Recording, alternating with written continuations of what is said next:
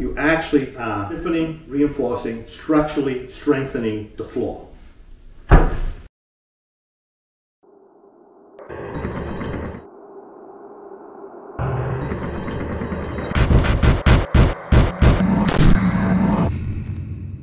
This is Blanke Permat. Now this is a little bit different to all the other uncoupling membranes that you can get. When you put this down, you actually are stiffening, reinforcing, structurally strengthening the floor. With other uncoupling membranes, you get the uncoupling function and you get all the good stuff that you get with those. In special circumstances, you need a product like this. If, for example, you have a floor that is structurally okay, it's fine, but borderline stiff enough for tile. So you would have to apply a second layer of plywood to bring it up to deflection standards. This here will, because it has structural strength, now just to be clear, other uncoupling membranes and cement board do not have any structural value. This does. If you're installing, for example, a marble floor, a natural stone floor, when you install a natural stone floor, the stiffness of the floor has to be twice that of a porcelain or ceramic tile. So, for example, if you're going to install tile on a kitchen floor, then the deflection standard has to be L over 360. If you're going to install a natural stone on that same surface, then the deflection standard has to be L over 720. That's twice as stiff as is required for porcelain tile. You also can't use, for natural stone, you can't use a single layer of plywood. You have to install the second layer of plywood, usually a 1/2 inch plywood over the subfloor. That's if you use a conventional uncoupling membrane, or if you use a cement backer board, you need to install that second layer of plywood. Blanke Permat is the only product that you can use, install natural stone over a single layer of plywood subfloor. Of course, the plywood subfloor has to meet all the required standards, 3/4 of an inch, blah, blah, blah, blah, all that stuff. But Permat eliminates the necessity of that second layer of plywood and it will guarantee natural stone installation over a single layer of plywood. So if it's good for natural stone, it's great for porcelain tile. So it has these glass fiber mesh overhangs. You put them together, it has to overhang, so you get one overhanging the other. And you get a monolithic plane on the surface, so you get a continuous plane on the surface. Every box of Permat comes in a box like this. The box has 195 square feet. You don't have to buy the whole box. You buy what you need. It comes with the instructions on how to install it, and basically it's the same as any kind of underlayment that you put down for tile. You leave a 1/4 inch gap all along the perimeter. Same. Anything that applies to regular installation applies to this here. The plywood, so that means you have to use a modified thinset that complies with the ANSI A118.11 standard or better. Either ANSI A118.11 or ANSI A118.15 mortar on this floor. I'm going to use an ANSI A118.15 mortar to install this mat on top of the plywood. Now to install your tile, say, what do you use? You need modified or unmodified? Well, you use whatever thinset the tile manufacturer calls for. There's no issue with moisture entrapment with this. I am going to be using a modified mortar on this to install the tile on this mat. So I'm going to show you how to do it. So it's best to start in the corner and work right to left. Put these together. You never want to put 4 corners together. You always want to overlap them at least 4 inches. I'm going to go more than 4 inches, but you always want to overlap and make sure that the corners don't meet. So you need to have an offset. So that's what I'm going to do. Okay, so I'm going to start in this corner here and work right to left. I'm going to trim off the overhang on that corner and this corner, and I trim it off on the back end. Then I want it to overlap over here. I want it to overlap. I'm going to trim off that corner so that this overlaps on that, and then I'm going to cut this piece in, and then I can get that piece that's over there and start on this for the next row. So I'm going to cut in a couple of rows, then I'm going to mix some thin set and start installing it. Sharp utility knife. Just cut off, because this is going in the corner, I'm going to cut off the mesh.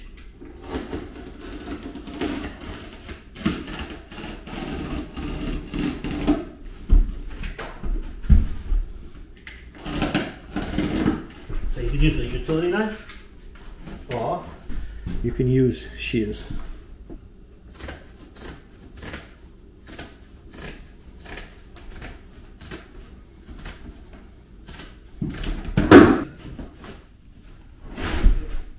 So you want to make sure you leave a gap around the whole entire perimeter. And that's what I have. And then this one here, gonna cut off the long piece. Don't forget to like, subscribe, and hit that notification bell. Let it tight, overlap.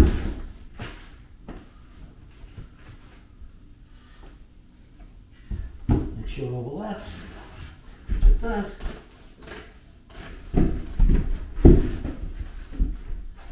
Overlap. So this goes like this. Now I have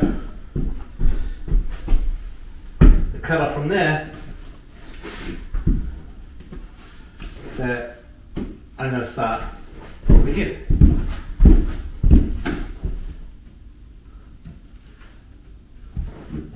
I got lucky on that one where I don't have to cut it. Okay, so I got a 1/4 inch square notch trowel. I got an old float that I'm going to be using, and I got some water with an old sponge. And the reason for that is, so this is plywood, so it's going to suck the moisture out of it. What you do is you wipe it down before you spread the thin set. So best practice is to wipe down the plywood, but wet it down, just damp. That will remove any residual dust and give the plywood a drink so it doesn't prematurely suck the moisture out of the thin set and weaken it. Floor has been thoroughly vacuumed, and then I'm going to use the flat side of the trowel to key in the mortar into the substrate, and then I'm going to use the notch side, and I've got my thin set slaking. It's going to slake, then I'm going to remix it. It's an in this case it's an A118.15 thin set mortar. You could use an A118.11 mortar if you want. Just look at the standard on the bag to make sure that you got the proper mortar for your substrate. Got my roller with a box of tile on it, so it's not too heavy.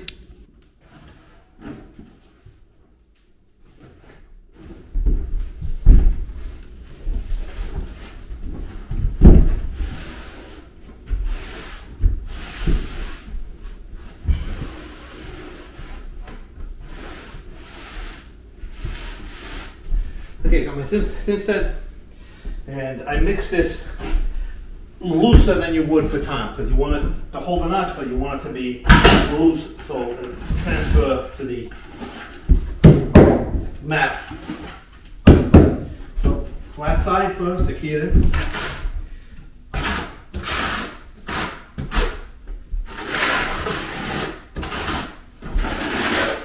So first you key in your thin set with the flat side of the trowel, and then you flip it over and you spread the thin set with the notch side.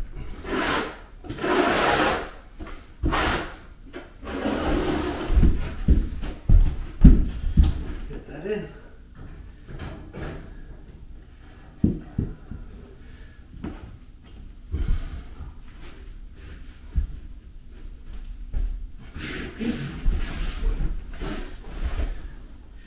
next one in. So we're going to overlap this.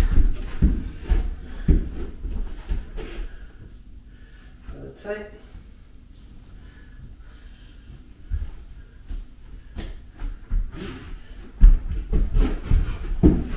Use my float.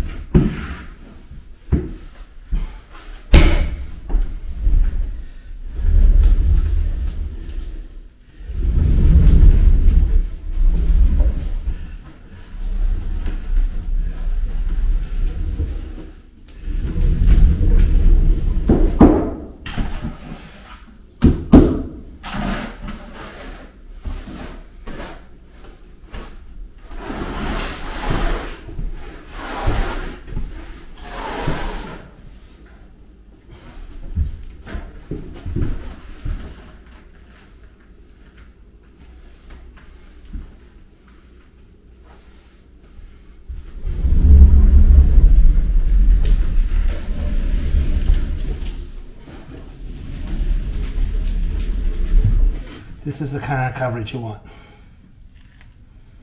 Fully transferred. Okay, for this row here, I'm going to take a different tack. I'm just going to spread enough for one sheet, put it in, and move on. I cut the end off here.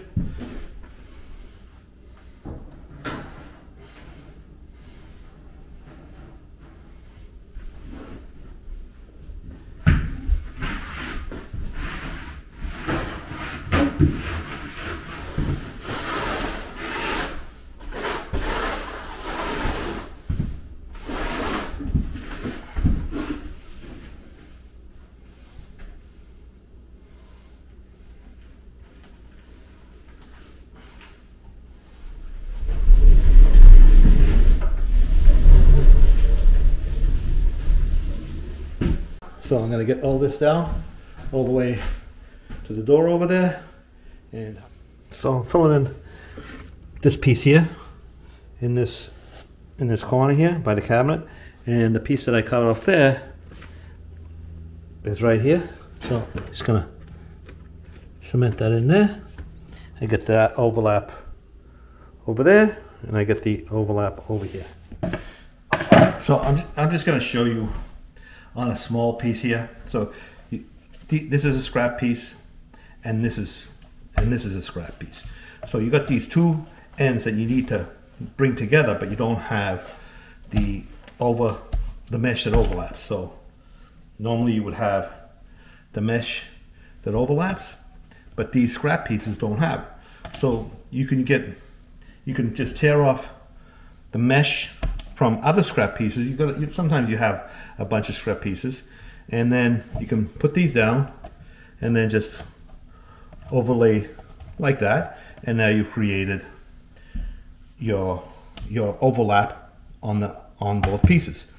So that's one way to do it, and I did that several places here, because why would I throw away the good pieces of mesh? The other way you can do it is you can loosen the top mesh on the top here, pull it back,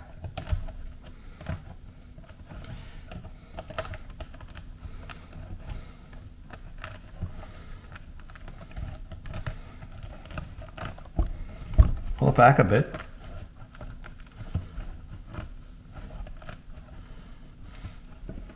and cut off the bottom part with a pair of shears.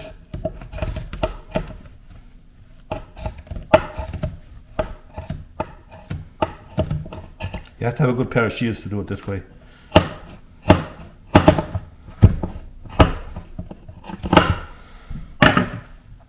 And now, throw that piece away. Now, you've got, like a factory edge, you've got your overlay again. So that's a couple of ways to save your scrap pieces if you want to use them. I had several places that I did that.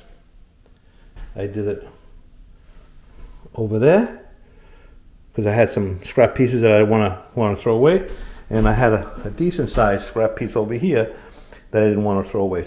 So I hope that helps you out. This is great stuff when you have a problem floor, or you've got marble tile or natural stone tile that you want to install without installing a second layer of plywood. Or in this case, we have a tile floor that's borderline, and a subfloor that's borderline strength-wise. It just barely reaches L over 360.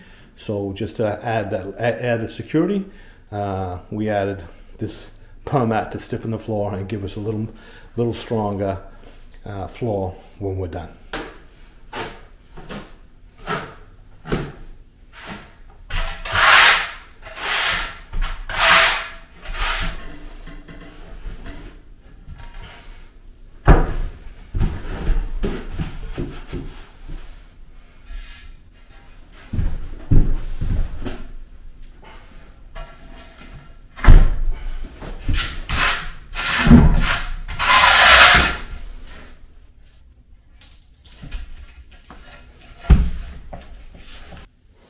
Okay, so this is what I've got done for the kitchen. I still have to do in here to come around. Got to grind this off here and over here, and got to come around here. Got to come around here and down here.